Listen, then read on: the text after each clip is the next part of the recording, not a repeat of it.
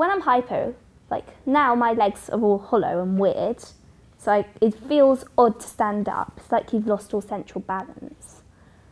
It's frustrating because your mind's there, but it's not there, because you can't do the stuff you would normally be able to do, so it's like you're being stopped to do something because of an illness, and it's just very irritating knowing that you'd normally be able to do it, but because you've got this illness you can't. When I'm having a hypo, my symptoms, they can vary. They can be really obvious to me, or not obvious. The main one is just fuddled brain. It doesn't compute and doesn't work right. There's physical signs often, if little trips, little stumbles, shaking hand, but they're not consistent enough, and it's mainly the brain function that disappears, and that's what I'll notice first. My vision tends to go all blurry, can become quite lightheaded. Just normal processes like, I don't know, doing anything, walking, can become quite difficult because I don't really know what I'm doing, and so everything just sort of tends to become a lot harder, and I have to use a lot more energy just to do basic tasks.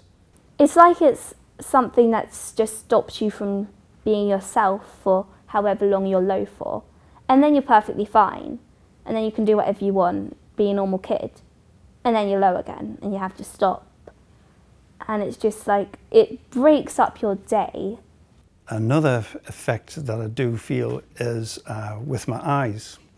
Say I'm going to change direction and view.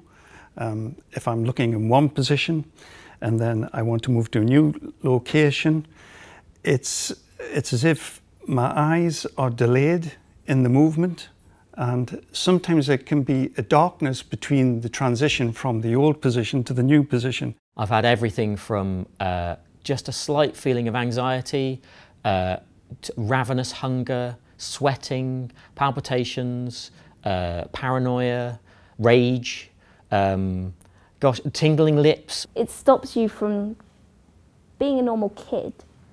It's like you've got this mental block up of doing everything you'd be able to do. It's frustrating. It's the only way to put it. And you do feel quite annoyed with yourself, because prior to that you've calculated everything is going to be perfect, and something just throws itself into the mix that says you're not the expert, something else is in control here, and so you have to be aware that you've got to be prepared for unexpected events. Expect the unexpected.